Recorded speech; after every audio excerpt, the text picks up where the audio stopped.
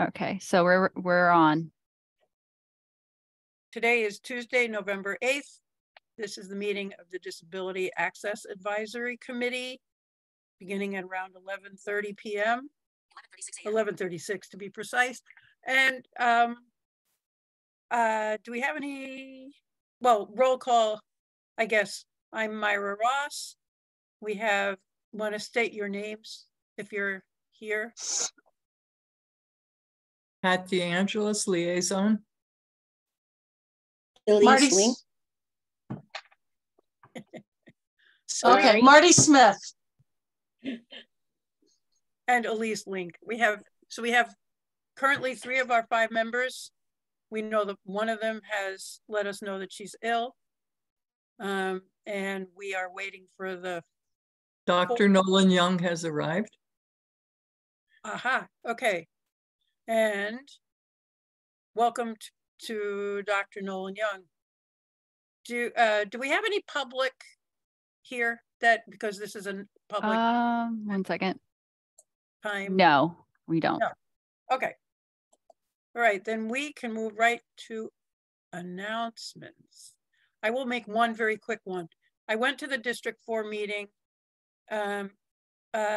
Tracy Zafian from the Transportation Advisory Committee was there, and Chad Fuller from the Council on Aging was there, and the 3 of us have had some back and forth communications about perhaps getting together and figuring out what the 3 committees have in common.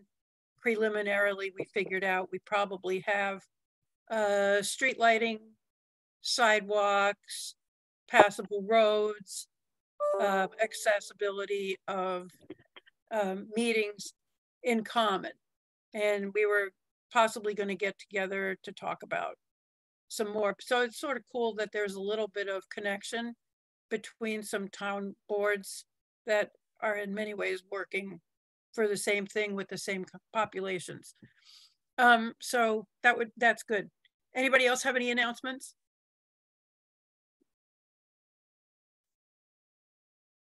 Hearing none, we can move on to our guest today, who is Dr. Pamela Nolan Young. Do you use both of your last names? I do use both of my last names, and I want to thank Councillor DeAngelis for the PhD, but it's a JD, so you don't have to use a doctor. No. Okay, so we shall I say stand corrected.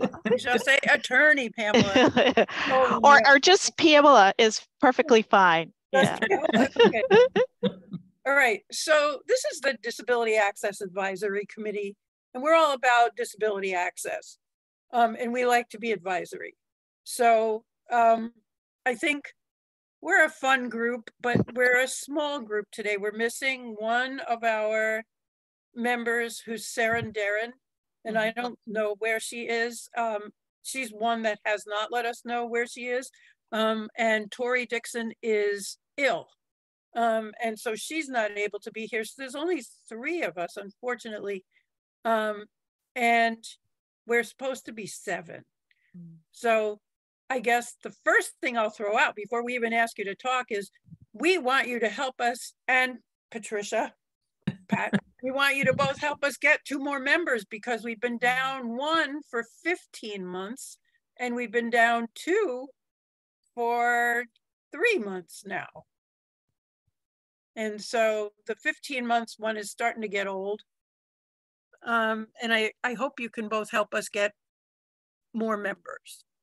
All right, so we invited you here because when we heard that there was going to be a director of diversity, equity, and inclusion, we thought this is very cool because we think we fit under your umbrella, and we hope you think we do. And we would like to know, how you envision your position, maybe as it has anything to do with disability access. Well, I am really happy to be here, and I definitely see this as something that relates to the work that we're going to be doing. I was given a list of questions. Would you like me to go through the list of questions, or would you like me to just start with an introduction about who I am and what my background is as it relates to disability access? I guess I'd like to hear the general statement first. I don't know about the Sure. rest of it. So I won't go into a lot into my background, but I think it will be important for you all to know that I have worked with disability coordinators and with the ADA before in, I believe, 3 positions. So at one point in my career, I was the 504 coordinator for North Shore Community College and worked with a disability director there, Susan Graham. And then as the DEI director role at Smith College, worked with Laura Raucher, who you may know is a national advocate for disability rights. And the Office of Disability Services at Smith College actually reported to me in my role at Smith. And then thirdly, in my role at the University of Notre Dame, worked very closely with the disabilities director there as well. So this is an area that I have some familiarity with and have really worked with students, faculty, and staff to make sure that they got accommodations, to work with, at Smith, we did a comprehensive review of not only the buildings, but also of the curriculum and around accessibility with Laura and a few other members of the 5 College area. So I don't come without some knowledge, although I would not label myself as an expert in the field. And certainly I would agree that it is part of the broad charge of the DEI department. Wow, you have a lot of experience. That's great. Does anybody want to make any comments before Pamela gets to our questions? Just Comments or welcome. questions? Yeah, thank you. Yeah. No, that's great. You've been at a lot of different places too, and you've seen how a lot of different. No, but you have information about how a lot of different places do it. So yeah, or don't do it, whatever. Right. So oh, this is great. Okay, so do you want to answer the questions and then we can have a general discussion? Sure. Yeah. So the first question was concerning the Lake George trip that's coming up and whether transportation should be required to be ADA accessible. And I actually, as any good lawyer, would have a question before I can answer your question, which is what role does this body have in sponsoring, or the town in sponsoring the trip? Is it a trip that's co-sponsored by a town entity and an outside entity, or completely sponsored by the town? Oh, yeah. So I did, if I may, hi, Pamela, this is Maureen Pollock from the planning department. So I, just to give some background information. So the senior services director, Haley Bolton, attended the last meeting.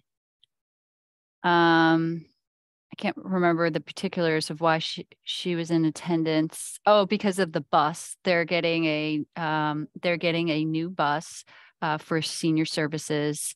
And we asked her to come and talk about it. And that bus is going to be ADA, or van rather, is going to be ADA accessible. And that will be operational, hopefully starting in January. She then mentioned to help promote a trip to Lake George, which is being organized by the Friends of the Senior Center, which is a nonprofit. And so there was a question, and so a question got brought up was, is the bus being provided that's going to Lake George, that's transporting seniors to Lake George and back, is that ADA accessible? And Haley had indicated that unfortunately the van company didn't have a accessible van in their fleet. And so there was sort of this question of like, oh, well, that's too bad, you know, that the van, the bus that goes to Lake George for this event should be ADA accessible to be inclusive. And then there were questions of whether that was legal or illegal. So I did reach out to our town attorney through KP Law. And it is included in, I included my correspondence with KP Law in my last email to everyone. So you should have that. So I provided the facts of this particular situation, which is, so it's a nonprofit that's organizing this event. And so the town is not organizing the event. So the town is not subject of providing a accessible bus. KP Law did say that, you know, the nonprofit and the bus company probably should provide a bus that is ADA accessible, but at the very minimum that they should have a if a request upon an attendee comes about and someone needs to have an accommodation provided, such as they would like to attend, they have a wheelchair, how would they get in that van? The Friends of the Amherst Senior Center and the bus company should provide a reasonable accommodation for that. So those two entities would be responsible for that. So I think the event itself has already taken place. It was in October. Moving forward, I then forwarded my correspondence with the Senior Service Department. And moving forward, they will have a town-owned accessible van. So if either the town themselves or the Friends of the Senior Services plan a trip, they could use the town of Amherst accessible van in the future if they are organizing future events. But one of the members from the DAAC said wonderfully, you know, there's the law, and you know, so you know, all these entities are responsible to follow the law, and that gets you so far. But if you dig a little deeper, are we being inclusive of, you know, if do we want to make sure that should that van from the get-go, should have that been ADA accessible? Should the Friends of the Senior Center actually reached out to a different bus company that provided an ADA accessible van, or not?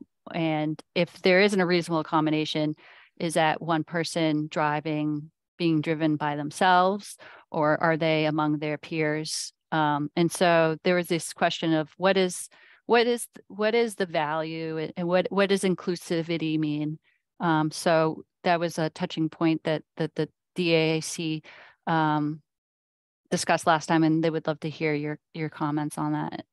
Okay, so I hopefully I won't be in disagreement with KP Law, but I think if the event is a town-sponsored event, then there's a ADA mandate. So we would be required as a town to have. Yeah, it's not a town. Yeah. It's not a town-sponsored event. Yeah, I know. I understand that the past one wasn't, but just in answer to the question, if it's town-sponsored, then we have to have.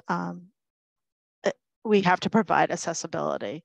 And I think that the point is well taken, that if, even though the event, and this past event was not sponsored by the town, the better practice would be for the Friends of this board or the Friends of the Senior Center to seek out a bus company that can provide accessible transportation. I mean, that's always the goal, right? To have the event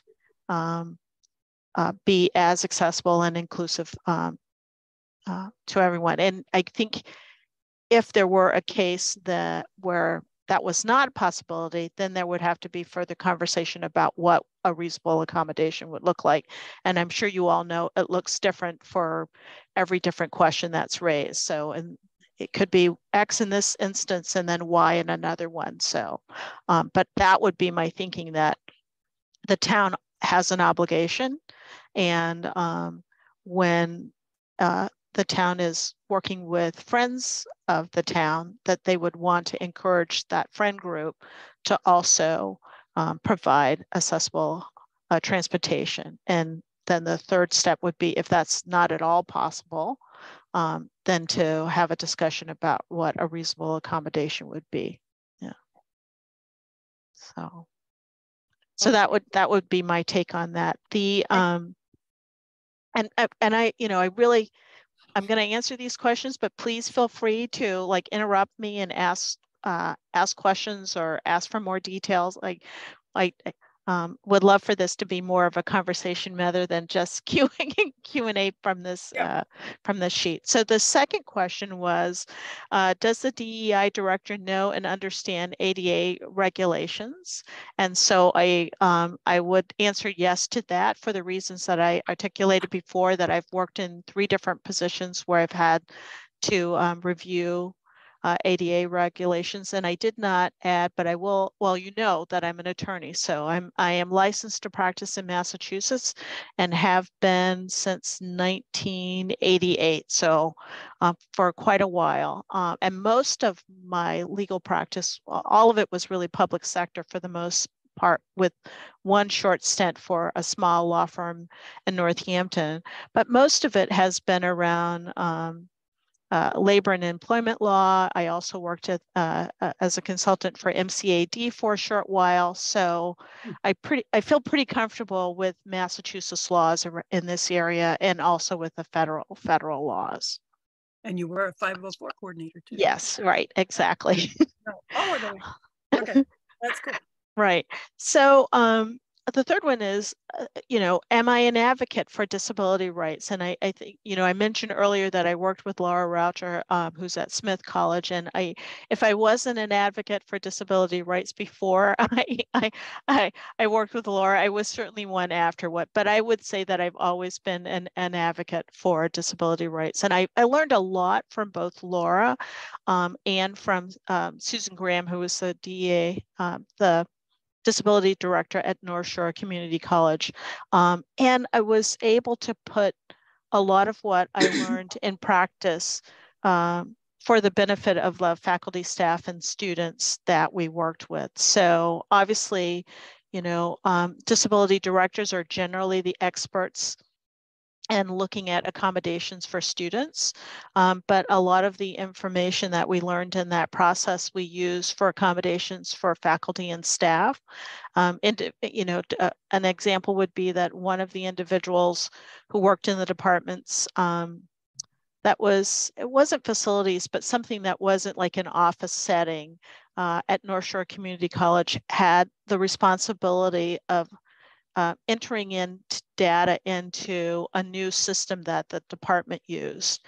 And the individual just had a lot of difficulty, like using the computer and understanding, like as his manager described, the person knew the job 100%, one of the best employees, but, you know, working with the computer was not easy for this individual. And so we decided to provide an accommodation by using Dragon Naturally Speaking, which allowed the person to really, you know, convey the information that was in his head in a way that would work with the system. So I think the answer to that is also a yes.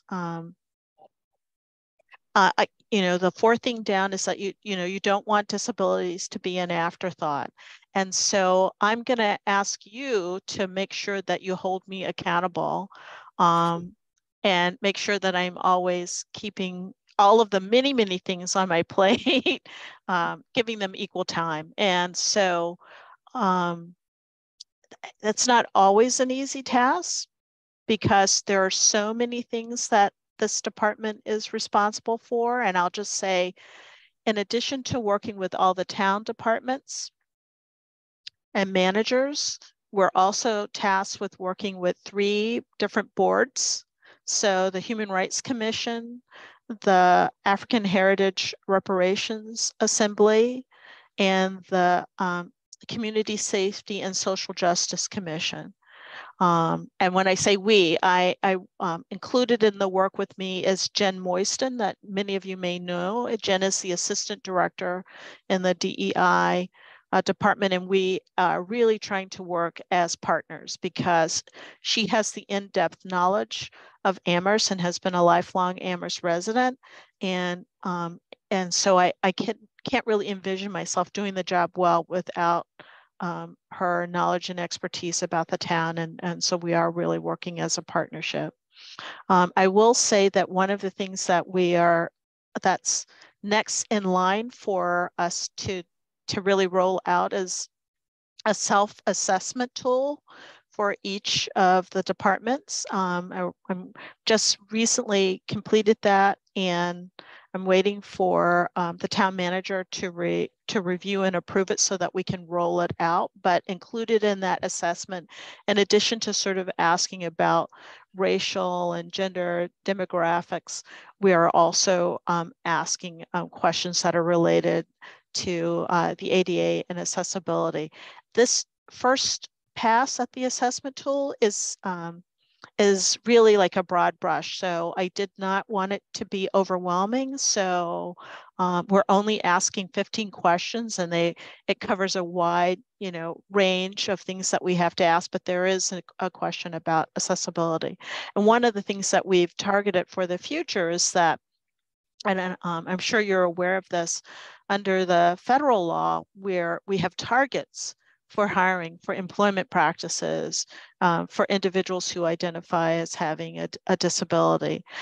We don't currently, meaning the town doesn't currently gather that information, but going forward, that's something that we will try to do a better job of gathering that information and having that available, so to see if we are making strides towards those targets. So this is the one exception in the federal law, what people would say as quotas, right? Is that the federal government encourages employers to have targets for veterans and for individuals who identify as having a disability. And I'm sure you all know that the definition of having a disability is quite broad. So it's likely we're have reached our target quite easily. But in order to know that, you have to really be gathering the information and asking the right questions. So that's on the to-do list of things. I'm sorry, just who the questionnaire is targeted towards. So the questionnaire, this initial questionnaire is going to go out to department managers. We're trying to get a snapshot of who's in each department, right? Okay. And may I ask, does the employee need to reveal their name and identity? No. So this questionnaire, the demographic information is being provided through HR, through Human Resources, and we're basically, as I said, broad brush. So it's just numbers. There's no individual names provided for managers. And as you all probably know as well, people have a right to disclose or not disclose. So, some may disclose, some may not disclose. We don't currently have any information whatsoever on those 2 categories. So in the future, I think once the new HR director is on board, I would love to partner with her to ask her to do a general broad survey. And in actually in all of my prior employers have sent out broad employee surveys asking people to reveal on a variety of different categories. And sometimes they do and sometimes they don't, but at least it gives you a baseline of information. Yeah, it's an interesting question about whether to disclose or not. You never know whether to disclose or not. Or at what point in right. What's the goal of the survey? Okay. Well, the goal of the survey is to establish a benchmark for where the town is on a number of different DEI sort of parameters. So one of the things that we'd want to do is take a look at gender equity, to look at racial equity. And as I said, the federal government has these two categories where they have sort of goals for people to aspire to for veterans and for individuals with disabilities. So while this survey won't ask specifically for those two categories because we don't have the data, the overall goal is to establish some benchmarking for the departments around DEI initiatives. So we'll get confirmation of the data that we currently have on race and on gender. And then in the future, we'll add these other categories. And then we're also going to ask departments to think about their policies, the sort of programs they offer. So, it's 15 questions, and they're very broad. Whoops. Okay. Uh-oh. Yep. Oh, you're there. Okay. Yeah, I'm here. Oh, okay. You cut out in the middle of a word. Okay. So I wasn't sure whether you disappeared or not. Okay. All right. Any questions, or did that satisfy that response was sufficient for you? Yes. Okay, great. That is Sarah. She came late. Yes. Hi. No, because we have four people. I was Zoomed, I connected to Zoom and it says the leader is in another meeting. So I just kept on waiting, and then I shooted that email, and Maureen kindly answered, gave me another connection. So and I just wanted to let everyone know that Tracy Zaffian is here as a member of the public. Okay. All right. Okay. So the fifth question or statement is the DEI office could provide real educational component for the town regarding disability rights, diversity, equity, inclusion, and that is certainly on one of the tasks that Jennifer and I will take on. So, and I think we will do that through professional development, probably first for departments. But we have also said that we would be willing to do our workshops for members of the community, other groups in town. So if there's an opportunity to have us speak on a specific topic, we would welcome that opportunity to do so. Yeah. And does anybody have anything to say right there to that? Because I can think of some things. No, I keep hearing at the last meeting, Elise said the most important thing, I think, to me, which is we don't want to be an afterthought. And I think that if some of those trainings could include the notion of pre-planning and thinking a little bit about what if you have people who don't fit in because, or don't feel like they fit in, or don't feel welcome because, or can't get in, or can't participate if they do, or can't get there. Those are all important things. Getting there, getting in, and being a part of something are really three different things. Mm-hmm. And they sort of all need to be there. And I don't know if anybody wants to throw in more about that than what I thought, but it's always, well, let's plan this. Oh, wait a minute. Oh, we didn't do that. Well, that's too bad. Probably won't have any impact on anybody. Oh, well. And I think what came up at the last meeting for me was I sort of asked if the senior center programs, which sound actually quite good, mm-hmm. Were going to be, it said they were all, you had to be present for all of them.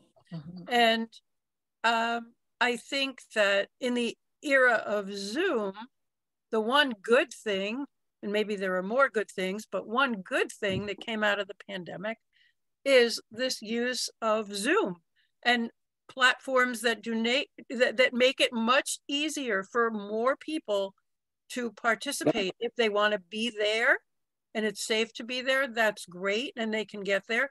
But if they don't have a way to get there, or they don't have time to get there, or they don't want to be there and they still want to be able to participate, it would be great if there were options. And those senior center programs did not seem to be headed in the inclusivity direction. No. That was not an interest that was voiced. Yeah, there. I also remember a comment made when we were discussing this, that PVTA can be used, and then we have things you can talk to people when you have there an extra. We have puzzles and games. Yeah, right. And you know, people they think that people like us have lots of the whole day to spare just for an hour-long meeting, wait for the band to pick us early, an hour at least, and wait another additional hour for them to pick us back to take home, you know. So I did not see the respect that is owed to people with disabilities. So that was really very disappointing. For me to hear, I think, from the director of senior services. Right. So I am sorry that you had that experience, and certainly Haley would be one of the directors that we will be having conversations with. I don't want to make excuses, and I'm glad that you've brought that to my attention. So I will make sure that that I'm aware of that and I have that conversation. And I will say that oftentimes, and I'm sure you have experienced this, people assume that they have created a venue that is accessible in some way, and then they find out that it's not, that there's some piece that's missing. I have, you know, especially working on college campuses, we've had people schedule events in certain rooms and it's listed as accessible, and then we found out, oh, well, yeah, that room has a lift, but no one knows how to operate it or where the key is, right? So it's not accessible. So that will certainly be a part of the conversations that we have with all of our managers about programming. And so thank you for bringing that to my attention, and I will make sure that I convey your concerns and that they will be included, obviously, as part of the training and workshops that we will do. Yeah. Another thing that has always bothered me in my years of trying to be active in the community is the attitude is very important. Attitude of people, and especially with the managers. So that should be really stressed. I always remember something that happened to me. I was attending a meeting in the medical school of UMass in Worcester. I was driven there, and then I was on my own, and I was on the elevator going to the upper level where the meeting was going to be held. And everybody in the elevator were asking each other, is she getting off here? Is she getting off here? They couldn't address to me because they thought I wouldn't understand. And I said, no, she's not. So that I remember. Right. So it is, I'm very sensitive to the attitudes when I go to a hospital with somebody, with a PCA with me, and they say, does she need help or does she? They don't address, they're afraid to address people with disabilities. This is true. So maybe we should stress that when you talk with the managers, that the attitude is very important. They have to get in their minds that we are no different than them. We just use another device for our mobility. Right. Or, or a service dog, or, or a cane. And so when I was an elected town meeting member, which I was for many years, we didn't have the town council government before 4 years ago. So there was a select board and a town meeting that was sort of like a legislative body. And I was part of that. And I was even a member of the school committee for 3 terms. And when I would walk into the town meeting from the outside and there were people out there leafleting, if I walked in with anybody, they would give the leaflet to the other person, ask me if I wanted one.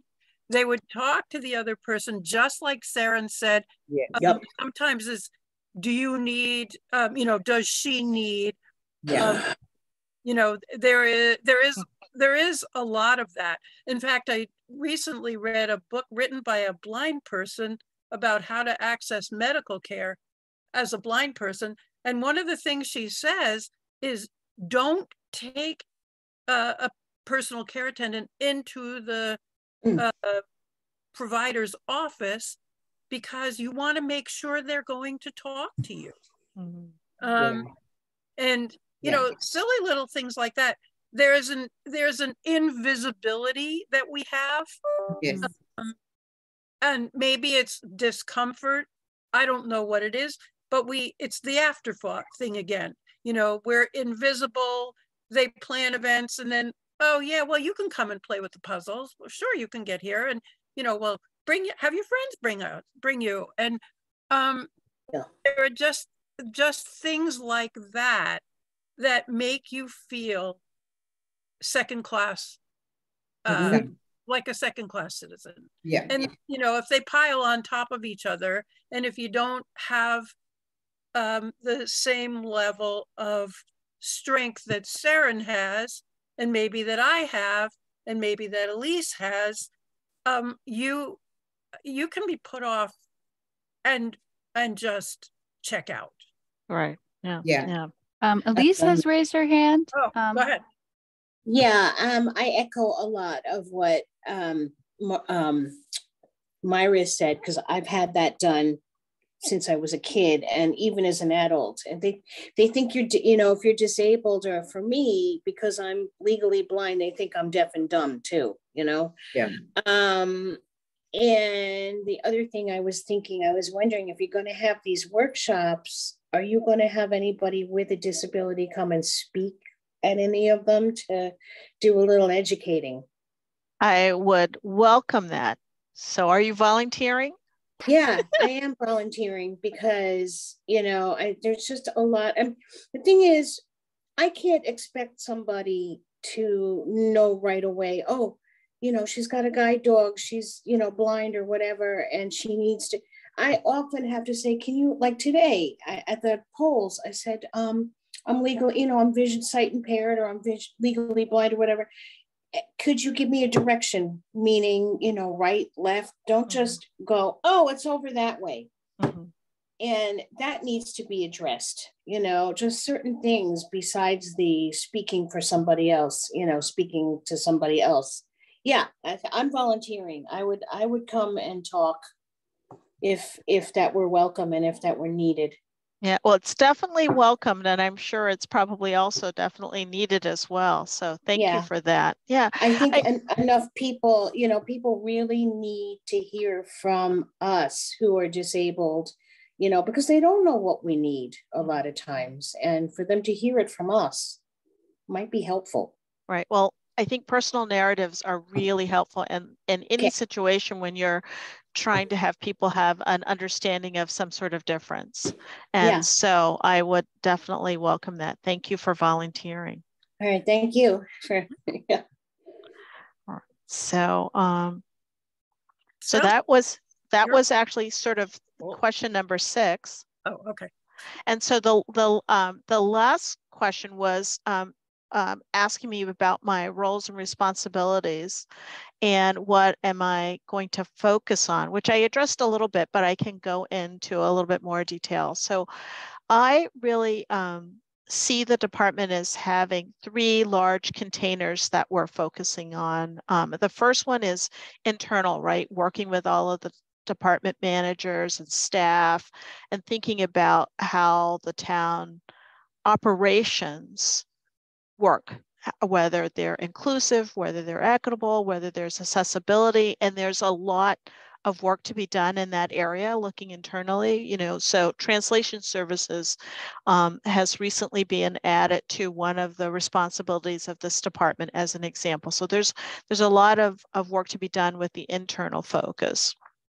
The external focus is, you know, the community engagement piece, which is not only community members in Amherst, but also the businesses, so the Chamber of Commerce, the BID, the colleges and universities. Jen and I have met with our counterpart at Hampshire College, and we'll be meeting with our counterpart at Amherst College tomorrow. And then other organizations in town, the League of Women Voters has asked us to meet with them. The Amherst Women's, I think it's Women's Club, has asked to meet. So that sort of community engagement piece is also a big part of our job. And the third piece is the one that is, in my eyes, the most challenging and the most important. And I am thinking about this every day, examining everything I do, and that is the racial healing and reconciliation. And I think we would just say reconciliation for and healing for everyone. That's really what drew me to this job, because there are not many communities who have decided that they want to take on that task of trying to be a more equitable and inclusive community. But it is also the most difficult aspect of the job and has been very challenging over the last few months. So, but that's you know what I signed up for and what really excites me about the position is that aspect of the work. And so just trying to work with Jen to create opportunities for that healing and reconciliation to happen, and thinking about different ways in which we can bring folks together around a number of different issues. So that's the work in a nutshell. I would say it's a really big nut. And a hard one to crack, that's for sure. Definitely. Wow, this is great. We're very lucky to have you. This is great. I hope you don't get scared away. Well, if you haven't by now, probably. There's still time. No, we'll see what I have one issue that I just want to bring up. Over the years, I have been in DAC for many, many years, and I have experienced many times we bring an issue that should be addressed. We repeat it several times, and then it fades out. Either we forget and nothing is done about it. So I'd like to see a system developed where a valid argument is brought up to see what is being done there, or they'll just say, forget it. We cannot do it for this reason or that reason. One of the things that's very fresh in my mind is an instance I witnessed when Amherst neighborhood was holding a service, appreciation event at, what's that name of that park in North Amherst? Mill River. Mill River. And the event was organized on a platform. And during that event, an elder member of Amherst Neighbors, she couldn't see that there was a lip on the platform and she fell. And there were several people, including the town manager, that was present there. And I brought this up in our next DAC meeting. And then the next meeting, I reminded it again. And I don't see anything being done, followed up about it. I mean, it could be very simple, that very sharp lines could be drawn, or some kind of a fence system or something that could be relatively inexpensive. So the town shouldn't wait for somebody to bring a legal case against them. You know, so that is always something that always frustrates me. Like if there is a question or a suggestion, it should be followed up. Yeah. If I may, I would like to respond to that. So yeah, thank you, Saren, for bringing that up at the last meeting. I have, and since that meeting, so someone fell off of the platform at the pavilion at the Mill River Recreation Area. And so I spoke to the building commissioner and asked that he go out and take a look at the pavilion, and he did. And he has a variety of issues with the pavilion that go beyond the lip in that particular area that the person fell. So I would suggest that the board make a recommendation to the town manager to address the ADA issues at the pavilion, and to copy the recreation department director, and have these fixed, and perhaps close off the pavilion until they are corrected. That would be my recommendation. So you mean the board should write? The board, you mean this DAC committee? Is that what you mean? Okay. Okay, I can work with you, Myra. Okay.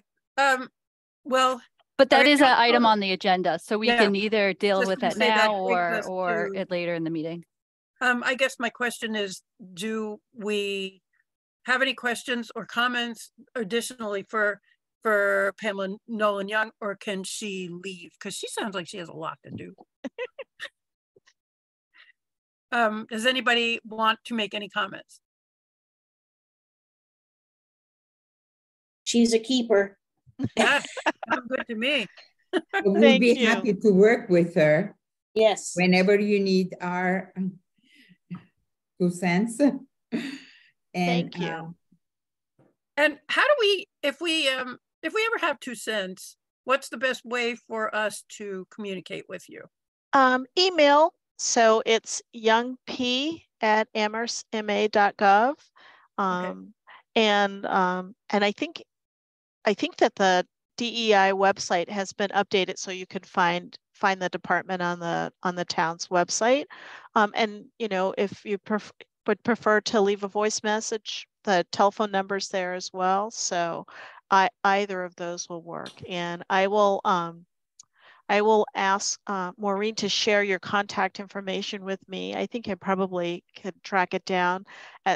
So as we start to work on the workshops, I can reach out and seek your advice and your input. So thank you very much. Yeah.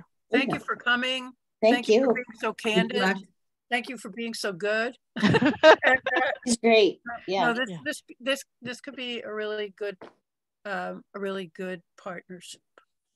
Best of luck with all the work you have to do. Thank you. Thank you very much. All right. All right. Well, thank you. Thank you. All right. Have a great rest of the day. You too. You too. Okay. So we need to write a letter. You could just perhaps make a motion to. Okay, I can make a motion. To send a letter to recommend the town manager. Let's think about it. To recommend the town manager to have all ADA matters addressed related to the pavilion and the route connecting to the pavilion corrected. And perhaps, if needed, close the pavilion until that happens. I'm not sure. I wouldn't. I mean, these are just recommendations. They'll do I So don't know you if it talk- should be closed. And but I think we You should talked to also. the building inspector, right? And what else did he see? Did he tell you, or did he just say there's more than that? He said there's a variety of issues with it. So you could say, per the building commissioner's evaluation of the pavilion, there are numerous ADA matters at the pavilion that need to be corrected, and should be corrected by the town. Marty, maybe someone else could better compose a motion. And maybe we should also refer to that incident that happened, which, You can't refer to and I that think, in a motion. You would refer to that in the letter you write. But Yes. we just need a motion that tells the committee to contact town manager and the building inspector to ask them to remedy the ADA, the violations. ADA violations, to remedy the ADA violations at Mill River Pavilion.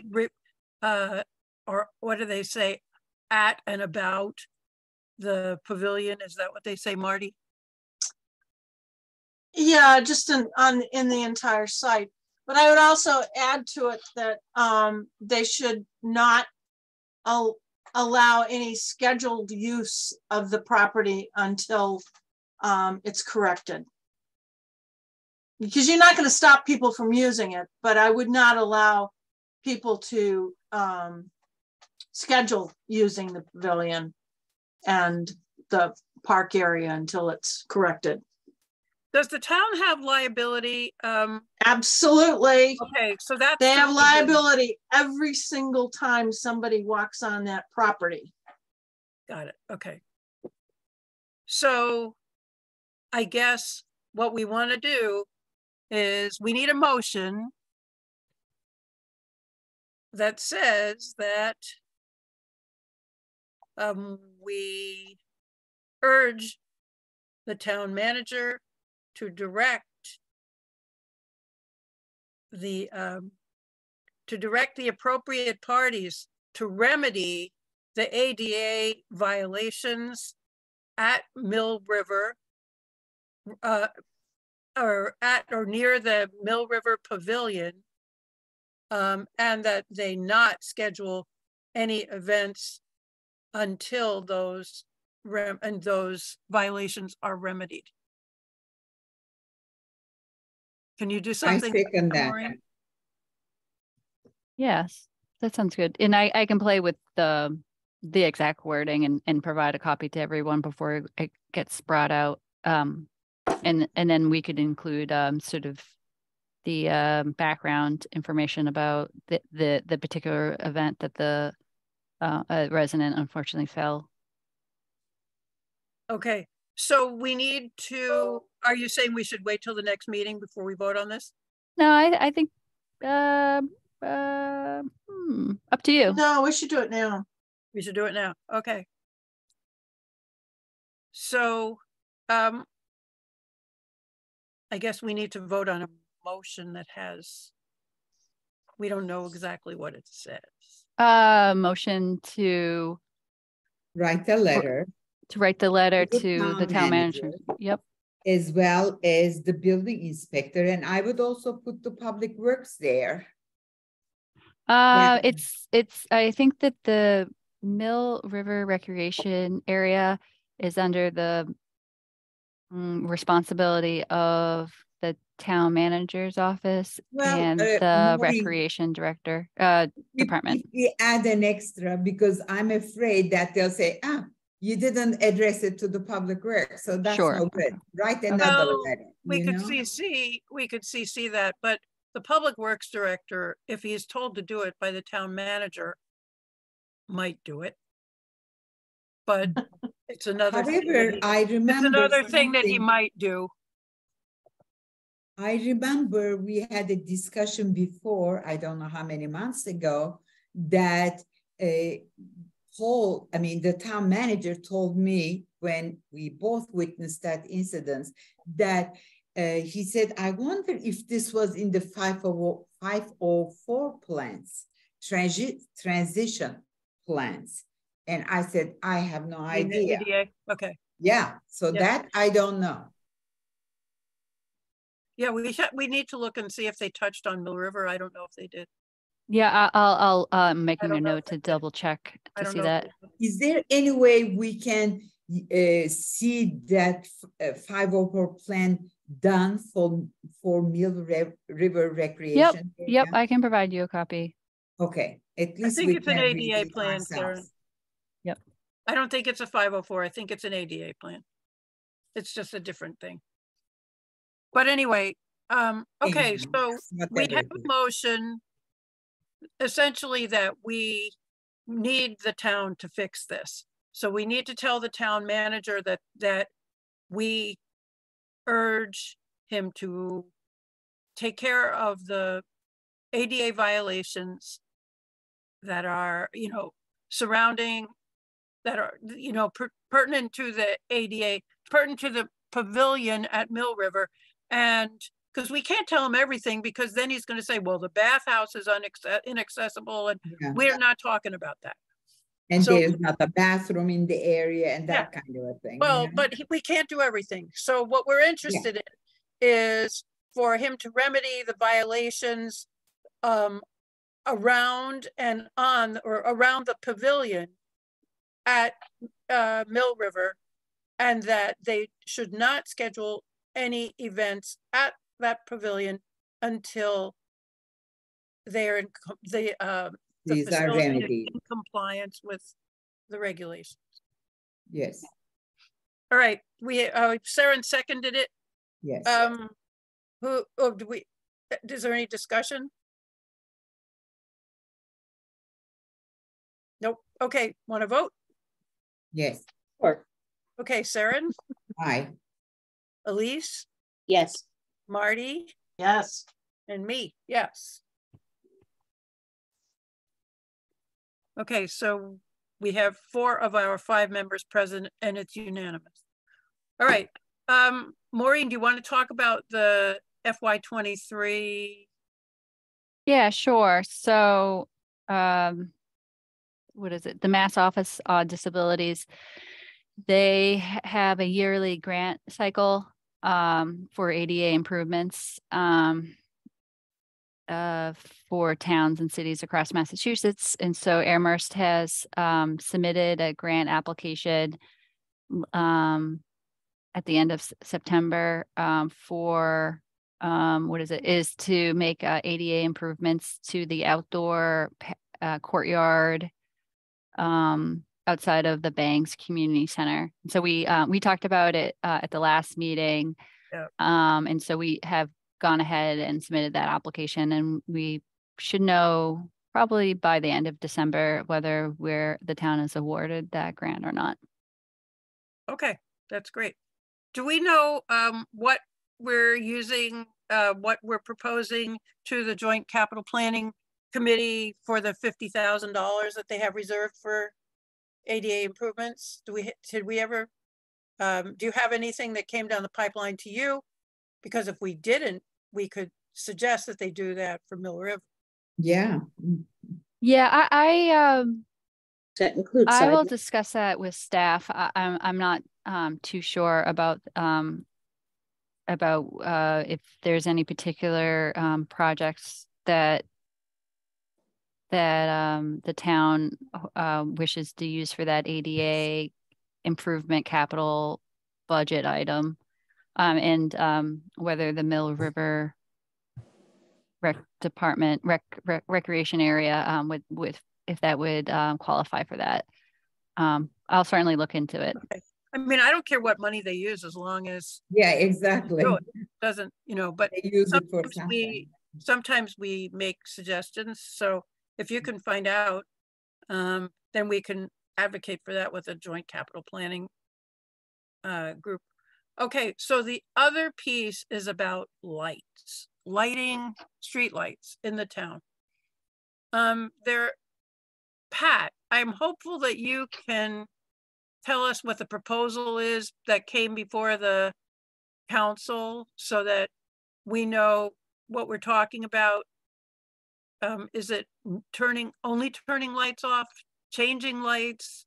And when are they going to decide? Is Pat there? Yes, I'm here. Yeah, Oh, you are. muted. Okay. Okay. You're on mute, Pat. Muted. Oh, whoop. Can you hear me? Yes. Yes. Yes. Okay, I'm sorry. Yeah, I believe it's coming up on the 21st. I'll Of check November. that out and get that information. I can send it to you via email. The proposal, as far as I remember it, in some places it's to turn off lighting, dim lighting, and also to angle lighting down. And there some of the proposal initially, and I haven't not seen the revised one, had a certain time where some street lights would be turned off. Tracy may even have more information than I do. I'm not supporting this. I'm interested in places where we might be able to angle light down, but you still get a broad range of light. But I think in terms of people's ability to see at night and be seen is really critical. And I don't see, from what I remember of the original proposal, that really was looked at. So it is coming forward on the 21st, but I will get more information to all of you. I apologize. And I don't know if you want to if Tracy wants to raise her hand or has more information. Oh, we can make her a panelist of that. Yeah, she sent some incredible information to the council that I thought was extremely important. While we're getting her put on there, would you consider like making a motion to the council to divide angling down from turning off? I would certainly consider that. Let me go over exactly what's being proposed, and and I can do that. Because that way something could be done, but not all of it. If it's done as one thing, it's, I could never vote yes. But if it's done piecemeal regarding which ones they have in mind to angle down or can easily angle down versus the ones they want to turn off, I think it's two issues. Right. And for me, I will add, it's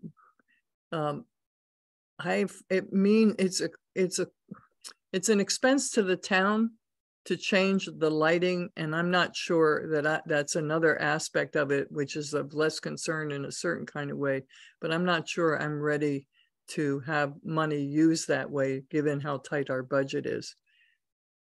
Marty has raised her hand. Yeah, I just talking about, it's not a matter of angling the lights down. It's actually a matter of replacing the lights. And they replace them with LEDs that are they're right. Flat, long lights that really only give downlight, so it doesn't bother the birds flying. And it does give a much better, even light. And yes, it's expensive, but in the long run, it saves money because it's an energy saving. Yeah. And it's much better than turning off lights, because our town doesn't have a lot of lights. That's right. When you really look at it, the place you need lights are at intersections and in the downtown area where there's people walking. But, actually, when you get outside of town, they're only at the intersections. Yeah. Marty, thank you for that information about the LEDs. Yeah, we should be changing all of our lights out to LEDs. The lights that are really the problem are the ones that are the globe lights that put a lot of light up into the sky. Yeah. And then so what and there's a term for it, dark sky compliant lighting. Yes. Yeah. Which is promoting that the light fixtures are downcast and shielded. Yes. So they're pointing downward and they're being shielded, that they're not going other directions other than downward. And they also reduce glare So when you're, when you're driving at night and you've got these bright lights that you then make it impossible for you to see pedestrians. You've been in that situation where that happens and you can't see a pedestrian, even though there's a light right there. This happens at the university a lot. If you drive through the university, you'll find that there's spots where you can't see the pedestrian, even though it's lit. And this reduces that. Yeah. And, you know, for those that are very interested in seeing good examples of dark sky compliant lighting, I recommend going to the Smith College campus, where they have wonderful examples of what dark sky compliant lighting can look like. Yeah. Tracy has her hand up. Yeah. Are you there, Tracy? Is Tracy? Wait, where's Tracy? Is Tracy here? What? She disappeared, I think. She's back in attendees. I'm not sure. Oh, okay. Let's make her one more time. Yeah. Whoop. There she is. Here she comes. Okay, sorry. I was on my phone and then somehow it wouldn't let me unmute on my phone. Okay, so with the streetlights, as Pat said, I did contact the council originally when that proposal came to the council in the summer. One thing, so that the streetlights proposal was proposed by Councilors Haneke and Devin Gauthier, and had a big focus on dark skies, which I can appreciate, but they didn't reach out to anybody from TAC or anything about some of the transportation safety implications. And so when I wrote the council, I had expressed concerns just about facts like, you know, even though only say a quarter of driving is done at night, like 50% of fatalities are at night. I know for myself, you know, even though I'm not that old yet, but I still don't see that well at night sometimes driving. And that one of the things, and I did send information to Maureen, and I know she sent it to the committee, including the links to things like Councilor Haneke's map of where the streetlights wouldn't no longer be and things. And one of the things is that there were a number of neighborhoods that do not have that much street lighting right now, including say like Orchard Valley and Echo Hill and Amherst Woods and things, where the majority of the lights there, the streetlights are at intersections, like within the neighborhood. And at the end of cul-de-sacs, some cul-de-sacs, and her proposal would have turned off all those streetlights. And I'm somebody who walks a lot at night, and I live pretty close to downtown. I live on Blue Hills Road, and it is dark even in the center of town a lot. I mean, I ended up walking, and I was at another meeting recently, and people were talking about how you end up walking in the street because the sidewalks, you know, are not always in great condition. Sometimes there's not great lighting on the sidewalks. You know, there's either not that many lights or there's a lot of trees blocking the lights and so on. And so really the safest place to walk is in the middle of, is in the street, particularly like if the streets aren't that busy. I'm a little surprised that it's coming back to the council. You know, maybe I had heard something that maybe the proponents of the proposal were perhaps going to suggest that it be put on hold. It was referred to TSO at that initial council meeting, and TSO, to my knowledge, has not taken it up yet at all. The TSO has a very long agenda right now. I've talked about it, it's on the list, but I don't believe they've had any discussions about it because I've been watching for those just in case they have them. Thank you. And so my recollection of the council discussion was that the question was split a little bit between redesigning current lights, you know, so that they have less glare, they have less impact on nearby homes and things. And then also the larger question about where streetlights go. But on the first issue, one thing I've noticed is that as Eversource has put in some of the new big light poles, is that they've also, when that's happened, the streetlights that are on those poles, on the old poles, have been moved over to the new poles in a lot of cases and been raised like farther away from the street.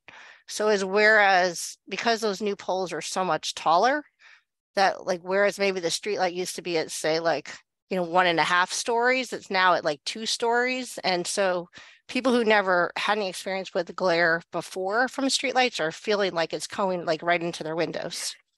And that's been the case in some of the neighborhoods I walk in a lot.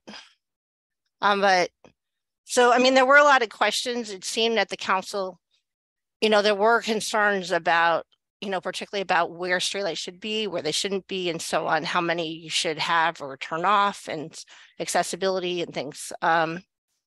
So, I mean, I think, you know, the 2 questions are so, but I don't believe that the TAC has looked at, I mean, that the TSO has looked at either of them at this point yet. And that's why I'm saying I'll check, and thank you for that, Tracy. Yeah.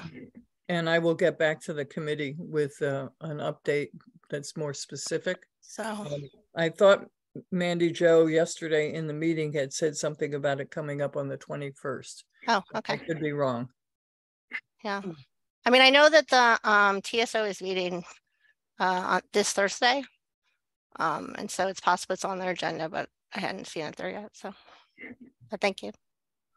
Okay. So does this committee have any preliminary things that we want to have communicated to the town council? I raised my hand, but yep. I know you can't see, Myra. This was the lights in Amherst Woods was brought up by a web group we have, and people were objecting to these lights, and they said that they shouldn't be there.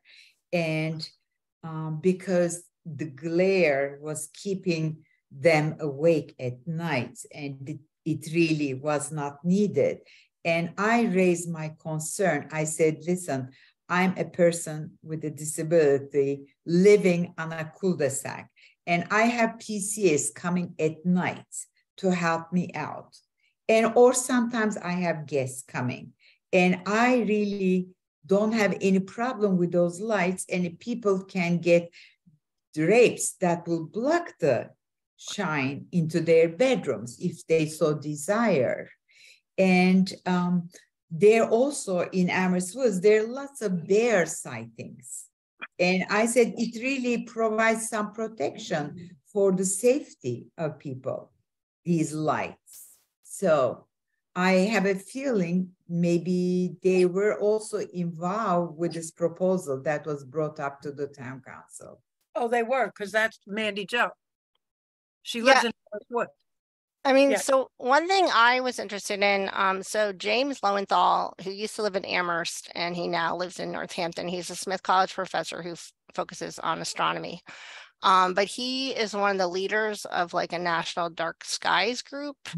And he was very involved with some of the streetlight policy changes that happened in Northampton. And he was in touch with me and advocating for why it's better to have like most of the lights turned off. But in addition, I was curious, and I haven't followed up with him yet, but I kept kind of waiting to see when this was going to be on the Amherst agenda, and then I was going to go ahead and do that work. But I was curious just about how it works in Northampton, because on the Northampton website, there are forums that residents can click on where it can say, you can request that a light be removed, you can request a light be added, you can request a light be shielded, and so on. And so one of the things I took away from the council meeting is that, you know, when Mandy Jo Henneke, who has a large streetlight outside of her house, it's been problematic for her and her family. And, you know, when other people have complained and asked if there's anything that can be done with those lights, and I am sure that people are going to be doing that more so now with some of these Eversource lights, that they've been told by the town staff who went out to evaluate the situation, and not who that is, that there was really nothing that could be done to shield the lights or anything. So I've just been curious about how it works in Northampton and if they're using different lighting technology. And I'm not an expert in any of that. I'm sure James Lowenthal knows way more than me. So I wanted to reach out to him to see what they do and why are Northampton streetlights able to be retrofitted when the Amherst ones can't be? Right. But the thing is, you know, we have to realize that this is a safety issue, especially for people with disabilities. You know, why do we have lights in our homes? Because we're not like cats and dogs who can see at night. without any lights. So we really need for protection and our safety. So if those are removed, you know, like if we were to take our dogs out for a walk or walk into our gardens to the street level or something, it just is not safe. So I think we really should stand firmly against doing this. But if there's other LED lights, which will be easier on people, it won't shine upwards, it will just show down. So that is just as safe. Yeah, I would like to add that, you know, so I briefly just mentioned about basic concepts of dark sky compliant lights, which is having the light fixture pointed downward and that it's shielded. There's other factors to be considered, such as the intensity of that light source, and then also the height of that light fixture needs to be considered in figuring out what is the appropriate light height and the intensity of that light bulb, be it for a pedestrian walkway or for a road, figuring out what is the purpose of that light. So I'm curious to learn what are the specifics of the person that has issues with their street light, and wonder if the height of that light and the intensity of the light bulb could be adjusted. Seems to me like the town council really can't take a responsible vote on the 21st. There's way too much information that we don't know. Yeah. And that I may be wrong about the date, but because I may have, you know, miss a, maybe that's about something else, but we have been talking about it. So one thing that's different about Northampton is that they don't have Eversource. They have the other one, whatchamacallit? National Grid. Yeah. Interesting. But, you know, another difference in Northampton, and also James Lowenthal has also advised Pelham in some rural communities, is even Northampton does not have the large percentage of residents who do not have cars that we have in Amherst. We have a very large, like, transit dependent, walking for transportation population that these other towns don't have. And so for him, you know, when he's writing me and he's saying, well, I advise Pelham and things like, I just don't think that Pelham and Amherst are comparable. Mm-hmm. And I had I had particularly concerns like in some of the neighborhoods where I know that there's a lot of dependency on walking and things. And one thing that the research shows, you know, with transportation is that drivers often overestimate their ability to see pedestrians and bicyclists and things at night. And the pedestrians often overestimate how visible they are. Mm. And as a driver, I mean, I've had a number of times where I'm driving along a road and all of a sudden there's a pedestrian on the side of the street, or there's a bicyclist that I did not see until I'm very close to them because they are not lit at night. You know, they may be wearing dark clothing. There is a law. I mean, James Lowenthal said, well, there's a law that bicyclists have to have lights when they bike at night, but many bicyclists don't have that. And the Valley Bike program, the lights are not very bright. And so, I mean, so it's just a, you know, it's a visibility issue. I mean, people can't see as far at night and all kinds of things. So both to see and be seen, as people here have said, it's essential to have some lights.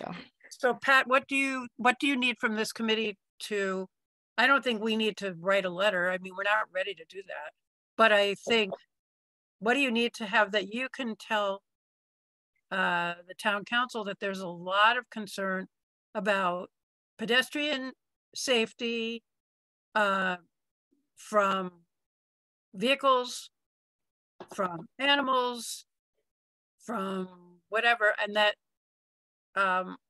we don't have any objection to creating appropriate lighting, but we do have an objection to turning off a lot of what we have. That's right. That's right. I can share that during committee reports, liaison reports.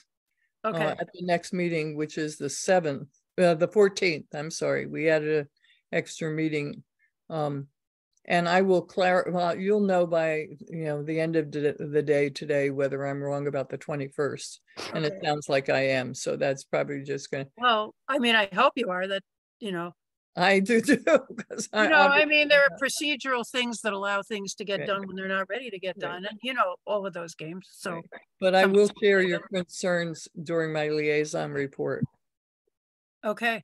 Right. At the moment, I think that's really all we can do. I don't know how other people feel, but I would agree with what Marty said, that if it can be done, it should be done, but they shouldn't be turned off. Yeah. They should be changed out. Agreed. Totally. I'll also say one other thing. If the issue is that the power company is providing these lights, you can negotiate with the power company which lights they provide, because if they're only going to provide the cheapest ones. Mm. So I know that UMass does negotiate with the power company about what lights they put on campus. So the town can be more proactive about it. Yeah. Yeah.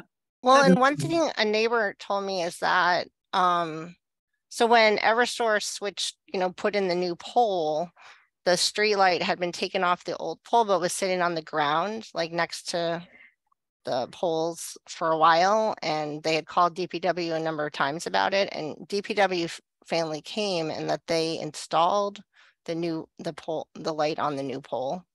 So they were the ones, it was not Eversource, it was actually DPW who was doing the installing, and they're the ones who put the light farther from the ground.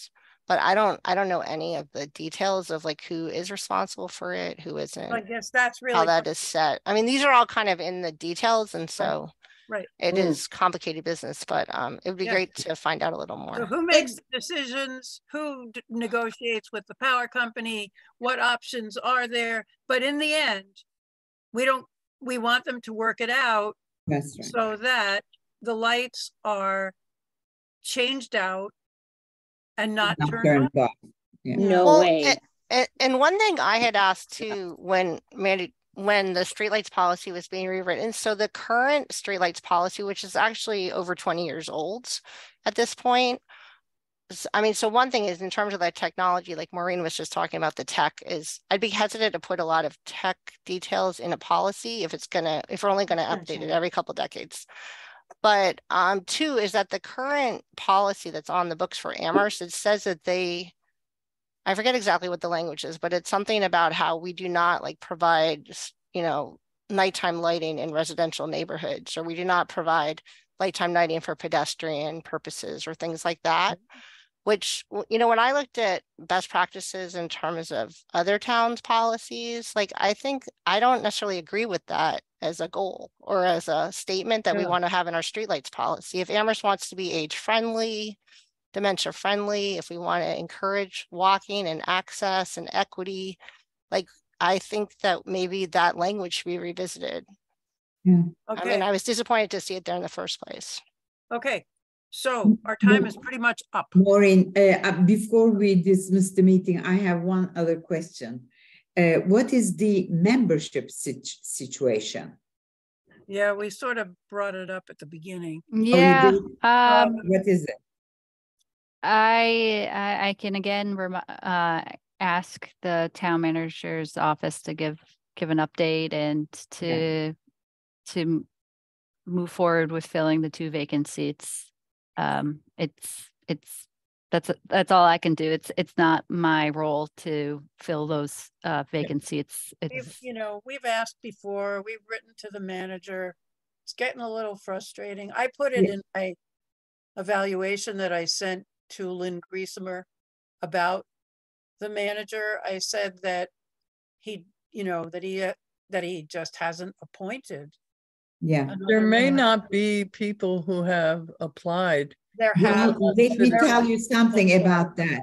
The executive director, the retired executive director of Stavros, who's very knowledgeable on ADA and rights of people with disabilities, after working there for 30-some years, he submitted an application, and the town manager is aware of that. he told me personally that Jim Crunier is his name, he gave me as reference. And I said, all I can say is go for it. Because not only his experience himself, his late wife was a person with a disability. Wow. So this was like 2 months ago at that Mill River event I was at. Yeah, And there was, Pat, there was a woman who applied the last time we filled a vacancy who seemed like she would be very good, and she wasn't chosen, but we've had an opening for 15 months. Yeah. Yeah. And that person could have been tapped pretty easily at that point. It hadn't been that long. I don't know if she's interested or if she's moved on. I don't know. But I feel like this has not been handled expeditiously at all. So perhaps Pat could mention it at a Bring meeting. that up. Yeah. Yeah. So we have 2 raised hands, and then we Okay, need then to. we're done. Then we have to go. Marty. Yeah, I just wanted to bring up, have we had any report back from the DPW about the non-functioning No. in the intersection lights No. and audible signals? Because they just rebuilt the one at South Pleasant and East Hadley. And I have not tried it, but I'd like to know if it works. Say They the just street. rebuilt that intersection. Say the intersection one more time. South Pleasant Street and East Hadley. Okay. They just rebuilt it, put in new curb cuts. I've been watching them do it for the last couple of months. And if they didn't fix those crosswalk signals, I would be really disappointed. I'll look into it. They have made there is a little bit of audibility on the Triangle Street one, but on Main Street. It's not loud enough. Marty, could you send me any of the streets that you're concerned with? Because I've brought that up even directly to Guilford Mooring, and he keeps saying, oh, they work. No. Oh, no, I have a spreadsheet. I Would did a you spreadsheet. resend And that we- to me? And we I'll found send out it. from Tracy a couple of meetings ago that No. this has been a long-standing project, and that they've done that survey that I did a couple of years ago, They're terrible. and nothing's been done. Marty did They're it. terrible. Marty did it in July of 21. Yes. Marty and- went out one Saturday and took notes and made a spreadsheet, which we immediately sent to the manager and to Guilford, and they have done something. I don't know if what they've done, it would be nice if he said, I'm working on this one. Can you let me know if it's audible? Can you let me know if blah, blah, blah? I mean, but we've heard nothing. He communicates No. not at all. Well, Yeah. Marty, Not if you loud could enough. resend to me, and then Tracy, maybe you and I can talk also after. I'll set up a time with you via email that maybe we can get together so we can get this going again. Okay. Marty, can Yeah. you resend it, or I can find it, Marty? You want to send it, Marty? Yeah, sure. Yep. That'd be great. Okay, thank you. Okay. And I will just say that any other- the planning department did request and receive funds to assess the audible signals, have a expert come in and evaluate it and Right. to fix it. So When was that? well, that was approved for this fiscal year. Okay. So Well, so this that's fiscal another step year- forward. Yeah, This fiscal year is in its 5th month, and the winter months aren't all that great for making repairs. So this fiscal year is, for all intents and purposes, more than a third over, Yeah. and we want to know what they did. And Yep. I mean, we need to have information sent to us about what they Yes. did. Yes. Okay, who had the other hand up? Elise? I did. I have to go now though. It's 1 and Yep. I have an appointment. All so right, it folks. wasn't that important. So, basically what I was just saying is the light thing is also a safety thing. I don't want some creep following me home in the dark on North Pleasant Street. So that's just my 2 cents. Thank So you. I don't want them turned off. Yeah. All right. So the next Right. meeting, no, thank you, I gotta Elise, for go. saying that. The next meeting is Tuesday, December the 13th. And I think I just Right. sent everyone a meeting invite. So, all 13th, right. and we're And going I- to have Right. somebody from the relay system come and talk to us about Yes. this. Great. And maybe we could talk about sidewalks and snow. I've been talking to Yes. Walk Boston, so we're trying to Okay. make some progress. Okay. Tracy, All right, thank you. you. Folks. Thanks. Right. Adjourn? Right. Thank Next you. Adjourn. Thanks.